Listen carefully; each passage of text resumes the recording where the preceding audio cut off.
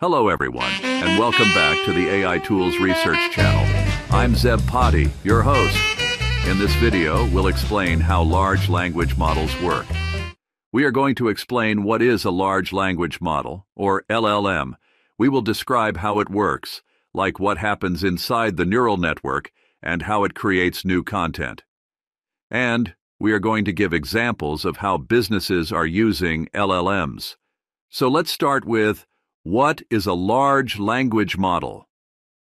A large language model is an instance of something else called a foundation model. Foundation models are pre-trained on large amounts of unlabeled and self-supervised data, meaning the model learns from patterns in the data in a way that produces generalizable and adaptable new content. Large language models are trained on large data sets of text, such as books, articles, research papers, websites, social media posts, and all other human and machine-to-human conversations. And when we say large, these models can be terabytes and even petabytes in size and trained on mountains of text data. We are talking about nearly all the data humans have collected over the centuries.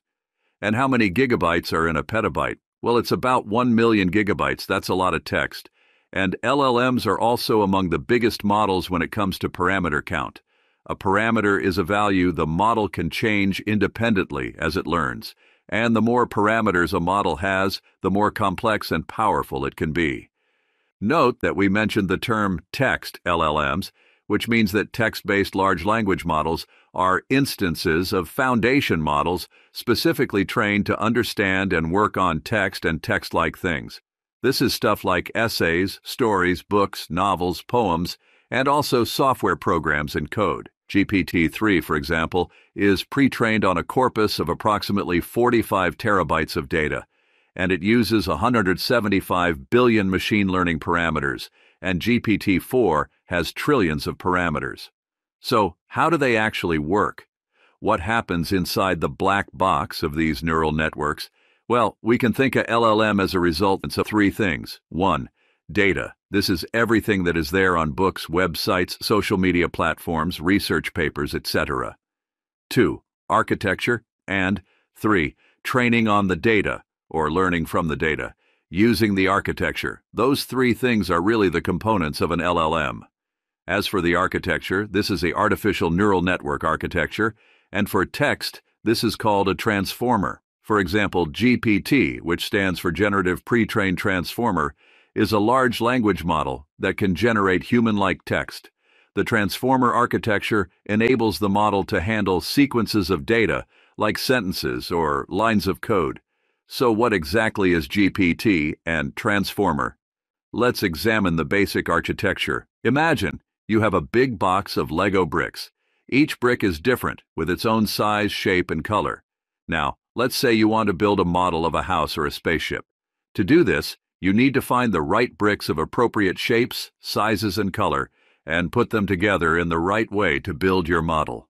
The GPT is like a super smart assistant trained using the transformer architecture to help you build models with your Lego bricks. Now imagine instead of bricks, we have words and sentences.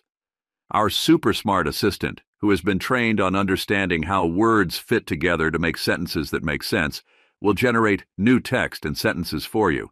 Here's how this expert helps. Listening carefully. First, it listens very carefully to each word you say or write, just like paying attention to each Lego brick. Remembering everything. It remembers not just the word, but also where it was in the sentence and what other words were around it. This is like remembering where each Lego brick goes in your model. Making connections. It thinks about how all the words or bricks are connected. It understands that some words are more important and need to be placed in the center, some at the beginning, and what needs to be placed at the end. Just like some Lego bricks are key to holding your model together, creating new sentences. Finally, it uses what it knows to help you create new sentences that make sense, just like helping you build new models with your Lego bricks. So, the transformer is like a super helper for building things with words, making sure everything fits together just right to make sense and be interesting. It builds new text in form of sentences that make sense. Now let's expand this further. We know that transformers are designed to understand the context of each word in a sentence by considering it in relation to every other word. This allows the model to build a comprehensive understanding of the sentence structure in the right sequence and the meaning of the words within it. Since the transformer-based model is trained on massive amounts of data, during training, the model learns to predict the next word in a sentence. For example, if the sentence is "the grass is," it starts off with a random guess. The grass is cat. But with each iteration, the model adjusts its internal parameters to reduce the difference between its predictions and the actual outcomes. And the model keeps doing this, gradually improving its word predictions until it can reliably generate coherent, correct sentences in natural human language we use. It will eventually forget about cat, and it can figure out "the grass is green." The model can also be fine-tuned on a smaller, more specific data set. What this means is that the model refines its understanding to be able to perform this specific task more accurately for various domains that have specific vocabulary. Fine-tuning is what allows a general language model to become an expert at a specific task. Now, you must be curious as to what is actually happening inside the transformer neural network. So let's delve into that. The inside of a transformer neural network consists of the following. It has an encoder. It has a decoder. There are layers of neurons and attention mechanism. So the core transformer architecture consists of an encoder and a decoder, but these are made up of multiple identical encoder and decoder layers stacked on top of each other. Specifically, the encoder is made up of n number of identical encoder layers stacked together. The decoder is made up of n number of identical decoder layers stacked together. Each encoder layer has two sublayers, a multi-head self-attention layer and a position-wise feed-forward layer. Each decoder layer has three sublayers, a masked multi-head self-attention layer, an encoder-decoder multi-head attention layer, and a position-wise feed-forward layer. So there is a single encoder and a single decoder, each made up of stacked layers. The layers contain the self-attention and feed-forward sublayers that actually perform the transformations.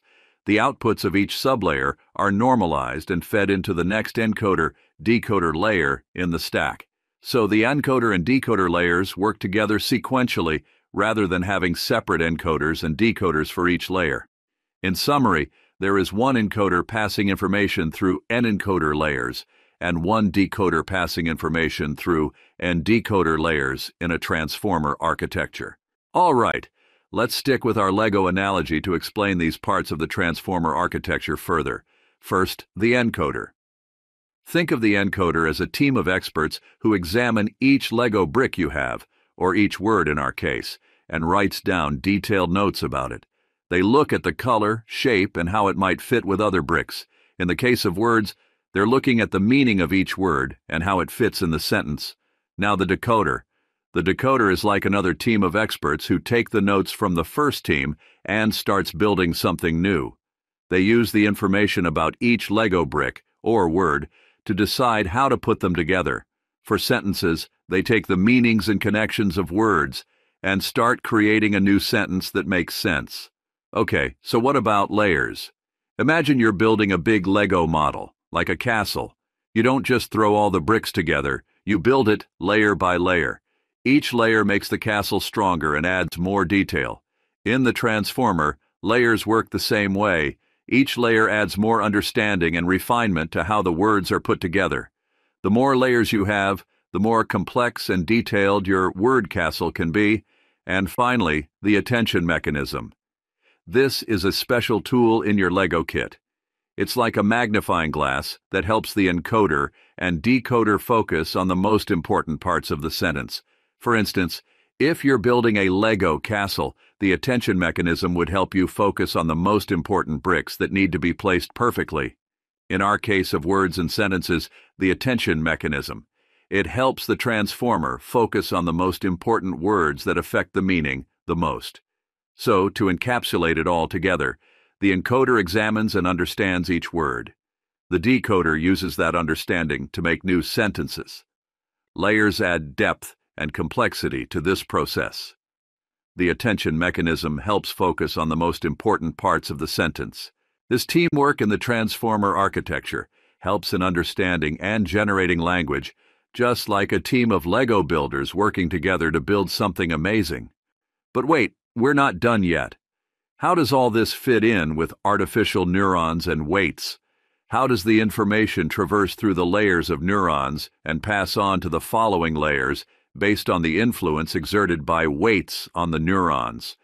To explain this mechanism of artificial neurons and influence of weights on them, let's stick to our Lego analogy. Let's take artificial neurons first. Think of artificial neurons as the tiny workers inside each Lego brick. In real Lego, these don't exist, but imagine if inside every brick there were tiny workers who could decide how that brick connects with others. In the transformer model, artificial neurons are like these workers. They take in information, like words in a sentence, and make decisions about it, like how the word should be used or understood. Now let's bring in the concept of weights. This is the secret sauce in a LLM for all practical purposes. Weights are like instructions given to these tiny workers in each Lego brick. They tell the workers how important their brick is compared to others. For example, in a sentence, some words are more important for understanding the meaning than others. Weights help the artificial neurons, the workers, know which words or bricks are more important. When you train a transformer model, you're essentially teaching it how to adjust these weights so it gets better at deciding which words are key to understanding the meaning. So let's look at the whole picture. When you use the transformer model, or our Lego building process, the artificial neurons, or the tiny workers in the bricks, are constantly busy. They're looking at the words, understanding them, and using the weights, which is instructions, to decide how to connect these words into meaningful sentences. As you train the model more and more, like practicing building more Lego models, the weights get adjusted. This means the model gets better and better at understanding which words are important and how they should fit together. The encoder, decoder, layers, and attention mechanism all rely on these artificial neurons and weights to work. They are the basic building blocks, just like our imaginary workers in each Lego brick, helping to build the final structure, coherent sentence, or a paragraph. So, artificial neurons and weights are fundamental to how the transformer model processes and understands language, helping it to build meaningful sentences from words, much like how our imaginary workers in Lego bricks would help us build amazing structures. Weights and neurons in one layer decide which neuron in the next layer will be engaged. This is an important aspect of how transformers and other neural networks works. Let's clarify this a bit more using a simplified explanation. In a neural network, each layer is made up of artificial neurons. These neurons process information passed to them and then pass their output to the next layer. The weights play a crucial role in this process.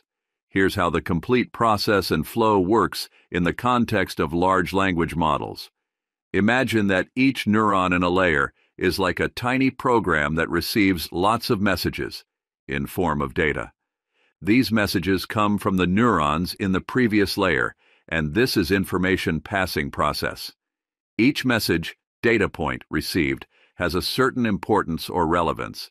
The weights act like a filter, deciding how important each message is. A higher weight means the message is more important and should be given more attention. So the weights, in a sense, are importance filters.